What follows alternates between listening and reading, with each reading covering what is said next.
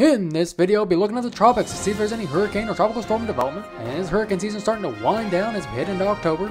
Also look at your 6 to 10 day temperature and precipitation outlook, as well as if there is any snowstorms on the way later this week and the next, and will it bring a severe weather threat as well? I'll look at that in your near and long-term forecast coming up in this video. Welcome back to Williams Weather. Looking at the tropics here, we do have a medium chance for tropical storm development in the eastern Pacific. It's a 50% chance in the next 5 days. This does develop. It looks like it could head north and possibly into southern California and to southern Arizona, or it could possibly churn east or head west. But we will look at that in the upcoming models on the simulated radar.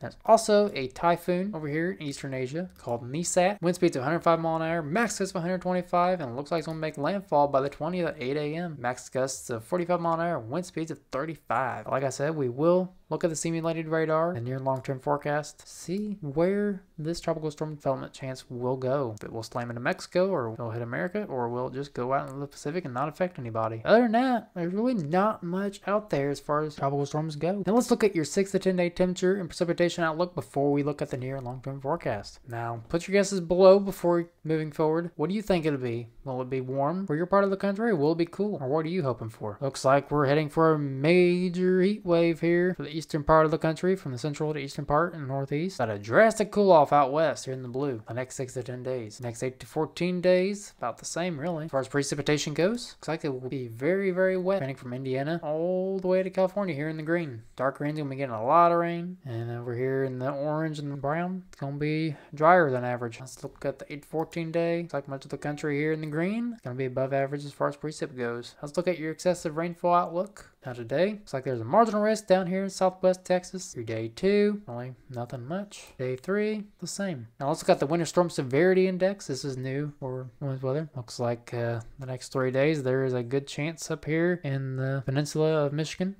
the UP as they call it. For that for the next 3 days. Looks like today, Monday, there is a marginal risk for northeastern North Carolina, southeastern Virginia, eastern Florida, and southern Texas. Basically, it's going to be a low-end hail and wind threat. The next couple days after that, really not much. Just this general thunderstorm risk in southern Florida. Nothing for the next 4 to 8 days as we head into the second season of severe weather. Now, why do we call it the second season of severe weather? Because of Mayfield. Remember Mayfield? The Mayfield tornado that happened December 10th? Severe weather can happen in the winter time. It's not as common, but it can happen. So please be on high alert in the winter time. Anytime you say that there's a thunderstorm watch issued, a tornado watch, just stay on high alert. Keep the batteries in the weather radio, keep them charged up. Please have a way to get a warning of events like the Mayfield tornado. It could save your life. Now let's look at your near and long-term forecast. Let's look at the weather alerts first. And see, there is a freeze warning issued in the purple here till Tuesday, and there are some winter storm warnings up here in the upper peninsula and northern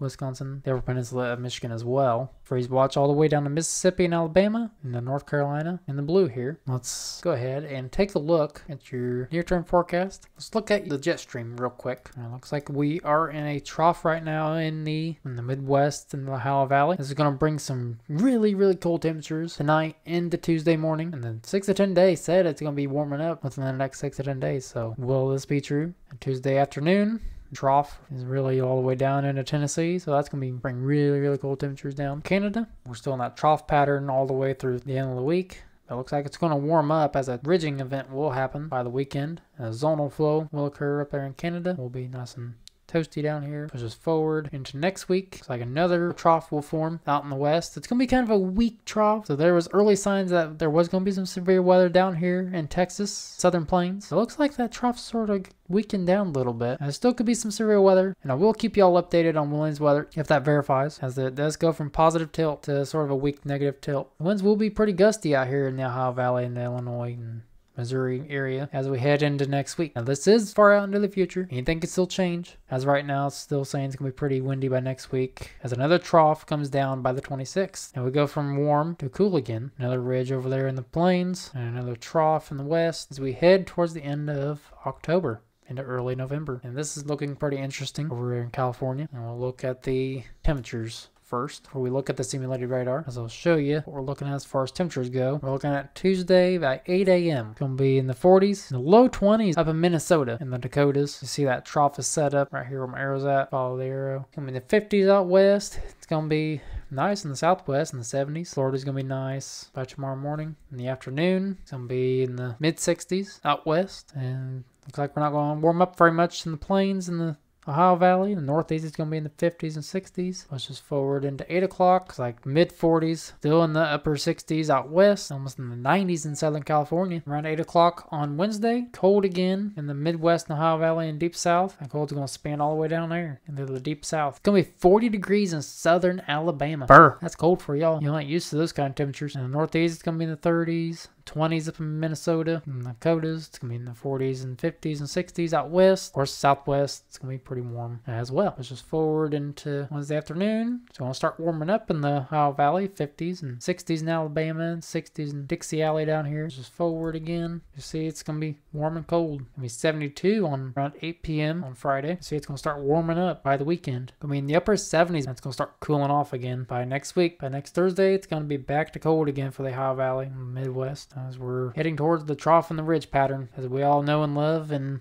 the fall time. The warm and the cold fight could bring some severe weather in the future. We'll go ahead and look at the simulated radar real quick, see if any severe weather will occur. Let's just forward here. We do have some snow showers in Indiana here by Tuesday morning. Don't be surprised if you have a dusting. We'll look at the snow totals here in a little bit, and we'll look at all the models as well. I'm going to test this out, so bear with me, and we'll look in the future here. Northeast is going to be getting some rain. It's like 8 a.m. on Tuesday. Still some heavy snow in the upper peninsula of Michigan up into Canada. Rain out in the Northeast as well. Still, just off in the future again. Snow showers and rain showers in Michigan. Getting some snow, western Pennsylvania into New York on Wednesday morning. There could be some school closures and business closures. There's some slick roads. Forward, looks like it's going to be pretty dry for much of the country Thursday morning. As much of the country will warm up by the weekend. We got some high pressure for much of the country. Fun in the sun. Enjoy your day. Friday. Forward again. Looks like we have a disturbance again in the northwest. Bringing some snow to Idaho and Montana. The mountain states over out west. And we pushed it forward again. More snow. Snow in Colorado. Looks like a possible snowstorm in Colorado. Also whiteout conditions. It's going to be good for the snow slopes out there. If you're a ski lover, you like to go skiing. If you get any snow, please post below in the comments how much you got. I'd like to know. Put it on my Facebook page as Boy's Weather. On Twitter, it's called at McCall's Weather. I like to see how much snow y'all got. Now, it looks like by the 24th, there is a major snowstorm up in Canada. This is very, very interesting, and I've been looking at this for a while. Now, this could change. This could go further south, but if this holds steady, stays where it's at, this could bring some severe weather to much of the plains in the Ohio Valley and the Midwest. Push us forward here. Looks like we have a little weak squall line. Some thunderstorms by the 25th on Tuesday. Now, this is still far out in advance. Far out in the future. Anything could change. And I will update y'all if anything changes. We could have a blizzard up there in Canada, but if that goes further south, that could create some major problems. The squall line moves through the Ohio Valley and deep south by morning of the 26th, and weakens and heads east and out of the country by the 27th. And some snow out west in the mountain states. Northwest gonna get some more rain by the 31st, 8 a.m. more snow. Let's look real quick. 8 o'clock on the 31st on Halloween. This is gonna be a sneak peek of what the Halloween forecast could possibly look like. Like the Ohio Valley, y'all are gonna be in a ridge of high pressure. Y'all are gonna be good for trick-or-treating. And looks like out west, it's gonna be a snowy trick-or-treat for y'all. It's gonna suck. I remember I went out trick-or-treating in the snow one time, trekking through it. Those were kind of fun though. It created good memories. Push us forward here. Now we're in the beginning of November. There's some snow in the mountains, some snow up there in Maine. And it looks like that hurricane, a potential tropical storm, will form down here and hit Mexico by the 24th. It will make landfall with a 998 millibar low. But we will look at that, look at the sea surface temperatures here in a little bit, look in the Atlantic basin. Let's look at the snowfall totals, the snow depth. Now, this is according to the GFS. We will look at different models, and we'll look at the National Weather Service blended models as well. Now, I'll push us to the future here. By Tuesday mornings, like you could see upwards of 10 inches up in the upper peninsula of Michigan, this little island here. So I'm saying about 3 to 6. That's according to the GFS. And a dusting down here in Indiana by 8 o'clock in the morning. So don't be surprised if you have a dusting of snow on your sidewalk in the morning. If you live in central to eastern Indiana and possibly down here in Louisville too. Let's just forward. Oh, there is some dusting of snow up here in Pennsylvania West Virginia. Pushes forward here. Looks like next week we getting some snow out here in the mountain states. Good for the ski slopes. 6 to 7 inches in the Idaho. 2 to 3 over here in Utah. Pushes forward again. Now this major snowstorm I was talking about, it's going to bring about, I'd say 4 to 8. I'd say on the low end 2 inches possibly. This is according to the GFS, by the way. Pushes forward again, 26. It's like every snowstorm that happens next week bring about 2 to 4 inches of additional snowfall with it. But this is according to the GFS. There is other models as well. Let's just go to the National Weather Service and blend the models just to sum it up real quick. Now this is the conservative model. So just take this with a grain of salt. About 1 to 2 inches is what it's saying in northern Indiana. Wow, I could create some slick roads for y'all out there. About 10 inches, 5 to 10 inches up there in northern Wisconsin into Michigan. The little island of Michigan there. About a dusting or so in western Pennsylvania, parts of Ohio, West Virginia. Pushes forward here. Western states by Tuesday afternoon. Now this only goes out to Thursday. About 2 to 3 inches of additional snowfall and 10 inches up there in the mountains. So it'll be good for those ski slopes as well. Alright, lastly we're going to look, see where the hurricanes will go. Temperatures here a minute. See if there's anything else that's going to develop out here in the main development region, just west of Africa. See the sea surface temperatures here are not really sustainable for tropical storm development as of today anyway. I mean, at least even the northern Gulf sea surface temperatures are pretty starting to cool down. Down here where my arrow's at, these are the sea surface temperatures. Color code here, that's in Celsius. It goes all the way up to 32 degrees. 32 degrees is about 89 degrees in Fahrenheit. Now push us in the future.